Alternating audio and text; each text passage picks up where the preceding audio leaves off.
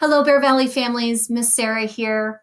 We want to welcome back our in-person scholars and make sure you have all the information you need to safely return to the building. We wanted to reiterate that we are one community, regardless of if you are an in-person learner or a virtual learner, and safety is our #1 priority. To reiterate, our priorities for the 2021 school year is safety. It is at the forefront of everything we have been doing and all the plans we have been making. Academic and social and emotional programming, and equity. The purpose of this slide deck and this video is to ensure that our families are feeling well informed to the various plans and procedures that we have put in place. All decisions have been made to ensure a safe and welcoming return to the building for our in-person learners.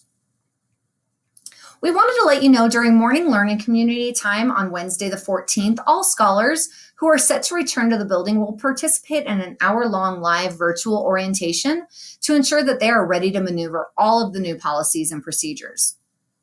This slide deck and presentation will be an introduction to much of the content that scholars will receive on Wednesday the 14th. We will be sure to share that orientation video and slide deck so that the families can review over the upcoming fall break. And as always, please do not hesitate to call the front office at 720-423-9600 with any questions or concerns. Before we dive into everything, we wanted to call out some celebrations. Bear Valley, in addition to our neighbors, Sabin Elementary School and JFK High School, have been named a DPS Whole Child Distinguished School for the 1920 school year. This is a huge accomplishment, as out of the total 207 schools in all of DPS, there were only 10 schools selected, 3 of which are in our very own Southwest Denver. At the end of last year, Bear Valley's English language development scholars saw the largest student growth percentile in all of Southwest Denver. We are so Yeti proud. And in the slide deck, you actually see Miss Cloberdance, Miss Geyer, Miss Williams, all part of this huge growth that we are seeing with our ELD learners. And finally, it's official. After a very long 3-year application process, we have accomplished accreditation and we are officially an international baccalaureate school. All right, guys, the first week back in building, we wanted to make sure that you had your calendars marked for all these various dates. Fall break will be coming up here shortly. Friday the 16th, Monday the 19th, and Tuesday the 20th, there will be no school for scholars. On Wednesday the 21st, all scholars will return to learning. This will be the first day for our 6th graders in the building that are in-person learners. Our 7th and 8th graders will continue remote. On Thursday the 22nd, our 6th graders will return to the building and our 7th graders will join them for their first day. Again, our 8th graders will continue to be remote. And then finally on Friday the 23rd, we will finally be one community yet again, as all of our in-person learners will be in the building with our 8th graders joining us. Scholars will be required to complete a health screening at home prior to leaving for school. We just really want to make sure that every Yeti is ready to learn and ready to enter the building. So we are suggesting that you utilize the daily screening process that DPS is offering, which is called Student Safe Access. On the slide deck on our website, as well as some additional communication we'll send down the road, we will provide these links so that you guys can start testing the system out. And then also there is another resource here at the bottom of this slide that talks about some at-home symptom screening to help parents. Here are the health and safety guidelines that are given to schools by the Denver Health and the DTPHE in collaboration with the Denver Public Schools leadership team. So like I mentioned, health screenings will be completed prior to entering the building. Scholars will need to wear masks at all times. We'll go through that a little bit deeper in another slide. We will not be using water fountains. Scholars must bring their own water bottles. Scholars can be up into one cohort, which is just the same group of students in one room, for up to 35 students. However, we're lucky enough to have a smaller size of classes. I think 28 is our largest size on that. Scholars will stay socially distant at 6 feet whenever possible. Up to 4 adults are able to rotate in those classrooms for in the in-person cohort classrooms to provide that live instruction. And cohorts will be assigned one entrance to both enter and exit the building every day. Chromebooks. So scholars will be required to bring in their charged DPS loaner Chromebook to school every day. Please ensure that your family has a backpack large enough to safely transport this back and forth, and that you have your water bottles tight so that there is no leakage that happens in that backpack. Please call the front office if you do not yet have a DPS loaner Chromebook. You are also able to bring in your own personal laptop if you so choose. Bear Valley just cannot be responsible for that. So if you would need a DPS loaner, just give us a call. In addition, we're requesting your assistance to help scholars start practicing good charging habits. So what they need to do is plug in their Chromebook every night in a secure location and make sure that light's on so that it is charging. When they wake up in the morning and log into their first class, please have them unplug that when they get onto their first Google Meet. And that will ensure us that that Chromebook can hold a charge for the whole day. Again, we have many supplies and backpacks at school if you are in need, so just give us a call. So the importance of masks and socially distance. When will my child have to wear a mask? So masks must be worn at all times when inside the building. The exception will be if we are eating lunch in the classroom. Scholars who have their masks off must be sitting and socially distant from their nearest classmate or teacher. And all students must face the same direction while masks are off and eating outdoors. Masks may be taken off when lunch is outside, but again, students must be sitting in their designated lunch area. We're going to discuss that in a next slide, in an upcoming slide, and stay socially distant. If a student stands around and move into a designated area, their mask must go back on. And staff will be wearing their masks at all times when supervising students outside. So just to reiterate, masks must be on at all times when in the building. This includes during class, in the hallways, and in the bathroom. We do appreciate your help maybe practicing that over the fall break. We know that they're a little uncomfortable if they are not used to wearing them. DPS has also provided many masks, both cloth and disposable, for families if you are in need. This is a cute little graphic that you could share with your kiddos to make sure that they are properly wearing that mask. I'm sure you guys have all seen the people that might have their nose out of their mask, or it might be over their chin and not covering their mouth. We need to really make sure that your nose and mouth is covered at all time and that you stay socially distant. Here's another graphic to kind of help give a visual of making sure that we are yes to these green checks and that we're not having our mask underneath our nose or our mouth. We feel very lucky that we're able to continue to keep the same bell schedule that the scholars are used to, in addition to keeping the same teachers. This is not a luxury that a lot of DPS schools have been able to have, and we want to really congratulate Ms. Leon and Ms. Williams for their purposeful scheduling to ensure that our scholars have this consistency coming into Q2. So as you can see, 8:30 is when we will start entering the building. Scholars can arrive as early as 8:15, as that is when adult supervision will start, and get a grab-and-go breakfast, and they will be dismissed at 1:15 to finish up their asynchronous learning at home. So, important times to know. Again, the bell schedule is 8:30 to 1:15. Free breakfast outside from 8:15 to 8:25.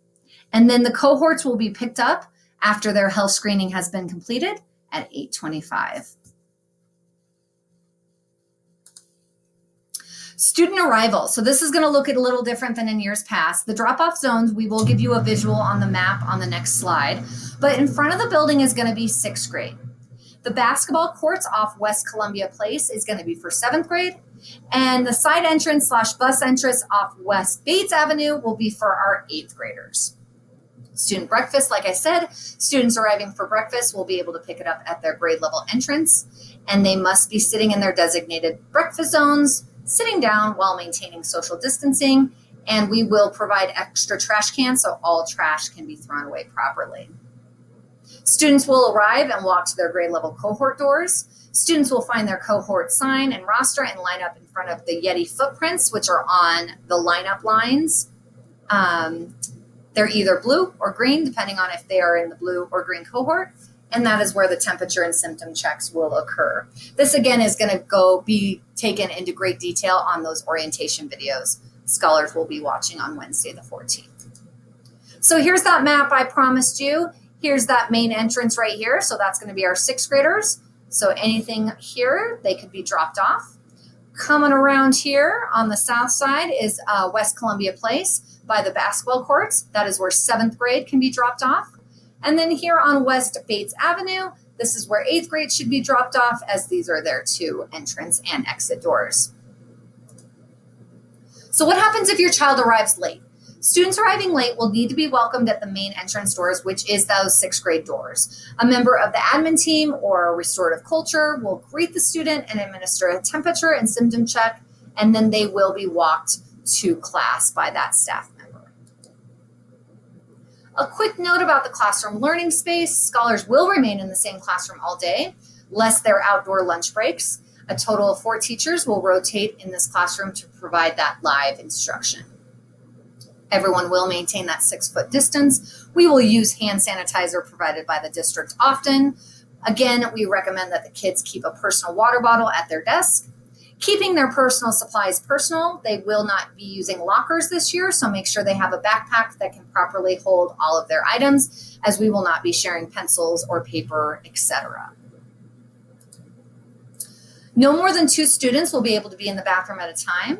Only 1 student from a cohort may be dismissed at a time out of a classroom.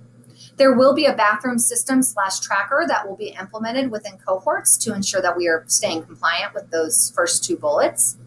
Each grade level will have their own designated bathroom. Extra staff will be in the hallways to help with this supervision. And again, water fountains will be off limits, so be sure your child packs a full water bottle each day. Breakfast and lunch will continue to be free to all DPS students until December 18th of 2020. All meals will be served in individual grab-and-go bags and containers. However, we are requesting, even though it's free currently, that all families fill out the required lunch application as soon as possible, as these lunch applications support direct state funding for our schools. Again, we're going to keep our personal stacks personal, no sharing, unfortunately. We want to make sure, again, we have that water bottle every day, as the water fountains will not be used. We want to ensure the kids are practicing good hygiene while eating, which means using hand sanitizer before and after, or washing their hands in the sink, and then putting their mask on after eating. We're really excited to be able to give the kids a mask lanyard, which is a great way for them to take off their mask, have it hang safely on their neck so that it doesn't have to sit on any surface or outside. Lunch and recess, we are just going to do our best to be outside each and every day for the lunch and recess. If there is inclement weathers, this is what our plan will be. Lunch stations will be held in the grade level hallways, and then each cohort will be dismissed one at a time to go and walk and get their lunch, and then they will go back to their classrooms to eat lunch. However, like I said, we are just going to do our very best to be outside. We're hoping Colorado will provide us a very mild late fall/early winter. Lunch stations will still be in those grade level hallways, but students will walk and grab their lunch and go outside to their designated grade level areas. And we're going to show you that on the next slide.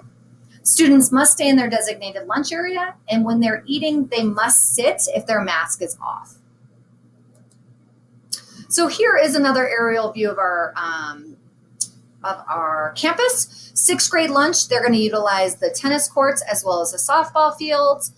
7th grade is going to use that soccer field as well as the basketball courts. And 8th grade is going to use this patch right here as well as this little patch as well. We really wanted to be very purposeful in making sure that there was 2 different areas, both a hard surface and a soft surface, to give kids some choice. And then, of course, our multi-intensive center, they're going to have their lunch out of these doors right here. Dismissal. All scholars will be released at 1:15 to go home for their asynchronous learning. Students will be dismissed 1 cohort at a time for each grade level. Admin and RCT will be outside of the classroom to communicate how to dismiss. Teachers will then lead his or her scholars from classrooms to the designated exit doors, which is the same as morning entry. Our admins and restorative culture team will be assigned to a grade level hallway to make sure that we are helping with that dismissal. and scholars will need to be off campus immediately to ensure health and safety. As they get home, they will be able to participate in that asynchronous learning and be able to start getting their Chromebook charged up for the next day. So, can my child bring their cell phone to school? Yes, but cell phones must be powered off as they enter in the building. And cell phones must remain in scholars' backpacks for the full school day. This includes recess and lunchtime. If a scholar is found using their phone during the day, they will be asked to relinquish it to an RCT member to safely store away. Should my child bring in earbuds or headphones? Yes, they can, but we will also have earbuds and headphones for students who do not want to bring in a pair from home. And Bear Valley is not responsible for any lost, broken earbuds, headphones, or cell phones. So we want to make sure that that is very clear. We understand that scholars have had access to their cell phones in a way that did not exist in previous school years. So we really want to make sure that our families can help us with these rules to ensure that they are powering those down and keeping them safely in their backpacks throughout the day. So what happens if I have to pick up my child before 1:15 p.m.? We do kindly request that you avoid scheduling appointments during the school day. However, we understand that sometimes this is unavoidable and scholars will need to be picked up early. So office staff will alert the grade level administrator of students leaving early.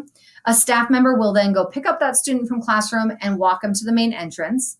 And then we will open the main entrance doors and have an electronic system of you checking that out. We will be looking for a state issued ID to ensure that you are the emergency contact in Infinite Campus, as well as providing some socially distanced spots for you to wait, kind of like a kid car side pickup, that you will be able to stay socially distanced if there happens to be more than one family picking up children at the same time. Transportation, as we've mentioned before, transportation this year is limited to students with legally entitled transportation rights, such as a student with documented disabilities or homeless students. However, we highly encourage you to call DPS Transportation directly to verify if your child is eligible at 720-423-4600. We also will be sending out some additional resources that RTD is providing for the city buses.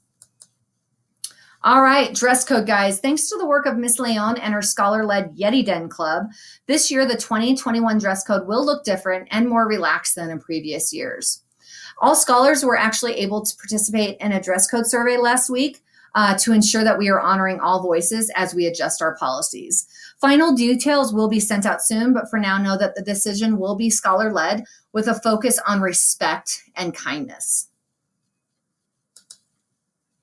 All right, guys, again, these links will be available on the slide decks. We want to make sure that you're feeling supported as you're supporting your scholar at home. So these are some different resources to make sure that you can step-by-step through Schoology and make sure you know what's going on with your scholar's day-to-day academics. We want to make sure that you guys know about the ways that we engage our families and community, because obviously the goal of our engagement opportunities is to make sure that you are feeling informed and supported as we continue to serve you and your children. So some collaborative opportunities is our PAC, or Principal Advisory Committee. We meet every month to check in with Principal Leon and make important decisions to continue to strengthen our programming and opportunities for our scholars. Please check your emails or our website or Facebook every week. And please always reach out if you need help connecting to information. Following up on the communication, we send out voice, email, and text through our school messenger app. We also have the Flyer app. I'm not sure how many of you have that on your phones, but if you go to iTunes or Google app and look for Flyer School app, you'll download that app. And then once you have the app installed, you will then search for Bear Valley. Various other schools do actually have this app as well. I believe Sabin and JFK both have this as an active communication tool. And here are our Facebook, Instagram, and Twitter accounts so that you guys can follow us on social media.